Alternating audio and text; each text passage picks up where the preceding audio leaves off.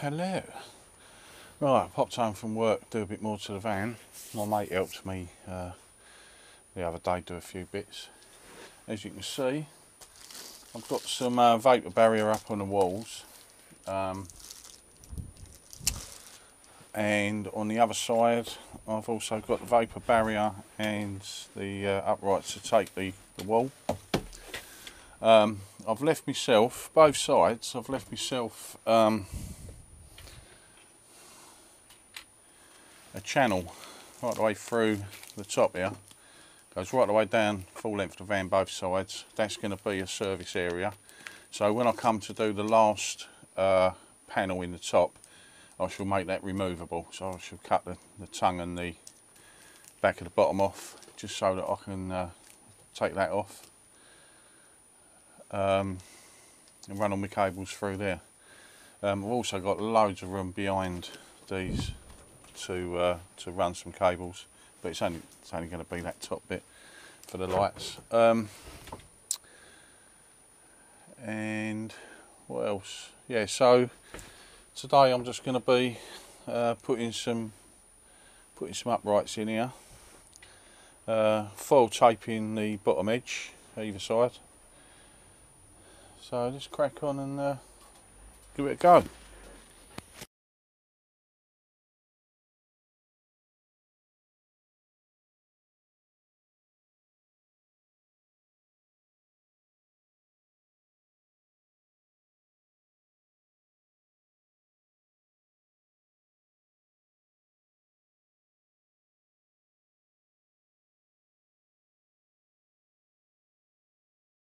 Well, it's getting there, slowly but surely. This walls are starting to go up. I'm waiting for more timber for that. That's coming on Thursday. That's coming in a couple of days' time. I've got some carpeting to do. I'll show you this bit over here. See, I've got to get some of this glue off. Get a bit of white spirit on it. I've carpeted around the doors there, so the panels will go straight up to it like this, and then I should put something to finish it off along there, and I've done the same the other side.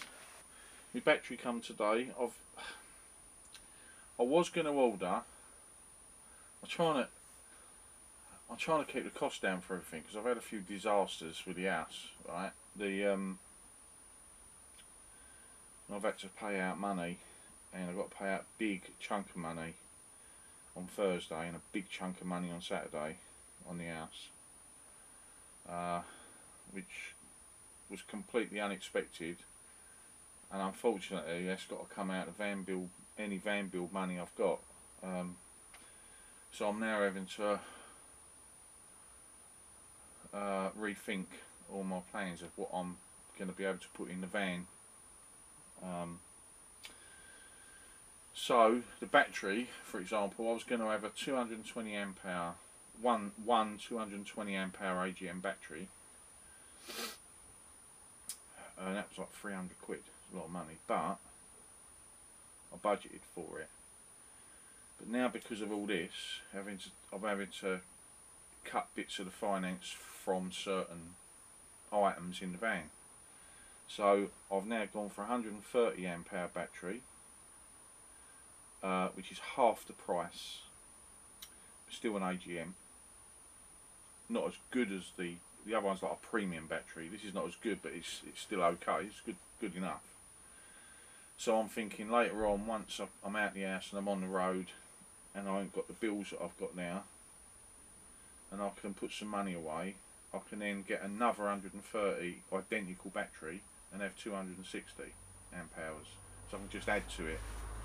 And they recommend that as well. They say it's probably better to have multiple batteries than one single one. So I don't know if they're just trying to sell you more batteries, but that's what they recommend. Bought mine from the battery store.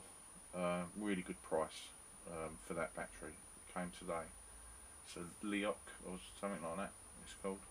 They've got a really good reputation. So yeah, that came today, so I want to get that in and get the 12 volt started to wire up the 12 volt. What else? Still drinking lots of tea. That's the main thing. Now there's a lot of things dependent on the floor now, so I need to seriously start thinking about one of the next jobs is going to be putting the flooring down. I'll have to cover it up with some cardboard or tarpaulin or something to keep it okay.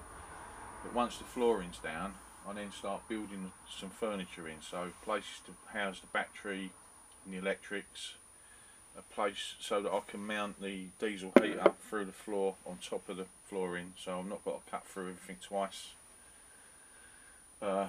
Start building a framework for the bed, and then once I do that, I'll then start working out the proper dimensions for the kitchen. The problem is with the planning, a lot of people say, oh, you've got to have it planned out, which I would agree with. If you can plan it out, absolutely go and plan it. If you can go on one of these computer programs, I can't remember what they're called. I know Greg Virgo uses a good one, and he's really good at it. I mean, he plans everything to the detail, and that's really good if you can do that. The problem with me is I can't work it out in my head to plan it. So I need to plan it as I go along. So as I start to put things in, it's been the same with the build so far. As I start to put things in, I then start to see things opening up in front of me, and then I can make subtle changes and make plans.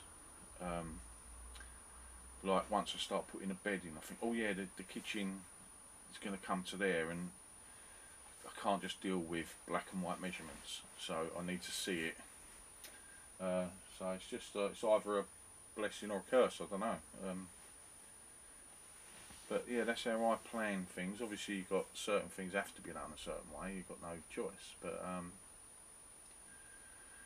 you know, I haven't got that, I don't think I've got that foresight where you look at it and you go, right, I'm going to do this, do this, do this, that's going to be there, that's going to come to there, and I'm going to build it like that.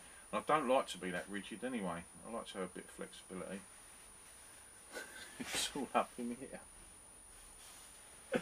I ain't got a clue really, but it is what it is, isn't it? It is what it is. I'll tell you what though, I really wish I had a better camera and microphone. It's a bit pants, this is. I'd like to, I need at least another one of these lapel mics, double the length, so that I can talk to you like that, all sexy and in your face. With my mate Lee helping me, I don't know what I'd do without him really. You know, up until Lee was helping me, I had no one helping me out at all, and just simple things like holding the other end of a piece of wood while I screw this piece in. And when he comes along, I plan out roughly what we're going to do, and he comes around and helps me on a Monday and a Thursday. Gives up a bit of his time, bless him. And it means I can crack on, and I see a massive progress, you know, with silver foil in the walls we did, putting all the batten work up, putting all the uprights in, you know, putting these in 4 metres, almost 4 metres long. I really struggled to do it on my own. I know some people have done it on their own. It's not, you can be done, but it's just easier when you've got two people. Especially with this cheap stuff. This is the really thin stuff. But it works. Wasn't sure whether it would work, and I had a couple of them left over from the ceiling. So I started putting them in just to see if it works, and I thought if I have good enough uprights, then the whole thing's going to become a solid. I mean, it is well solid. So I'm really pleased with the way that's turned out, because that's obviously a lot lighter than the thicker stuff. More carpeting to do at the top, at the back there, and I've got some more carpeting to do around the top of the door, sliding door, before I put the. I'm hoping in the next couple of days, when Lee comes over to help me again, and I finally get me delivery of timber on Thursday, a couple of days time, once that's here, we can make really good progress with the walls, and they will just start to shoot up. I must remember to make provision for some lights that are going in the walls, and the sockets will all go down the bottom, but in the walls will be some lights. That's the only thing that's really going in the walls at the moment. Oh, and there's some other sockets I'm waiting to arrive. A switch panel, and you know those ones with the USB in the voltmeter. Yeah, USB socket, voltmeter, cigarette socket, and it's got a switch on it as well for the whole panel. So I'm waiting for them to arrive. More stuff from China. They bang on about like, oh, trade with the EU. Everything I buy is from China. You know what I mean? And if you buy it from this country, when you read the label, it says made in China. So just buy it direct. Anyway, it's enough of me waffling on. I'll catch you in the next one when we've got some more of the walls up. Anyway, thanks for watching, guys, and thanks to all my new subscribers. I really appreciate it.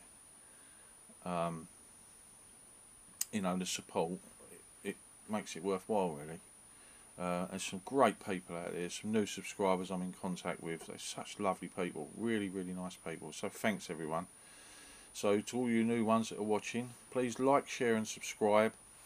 Tick that bell, and then you'll be updated with any new videos I put up. And please don't forget to click that like button if you like it, and I'll catch you next time. Thanks, guys.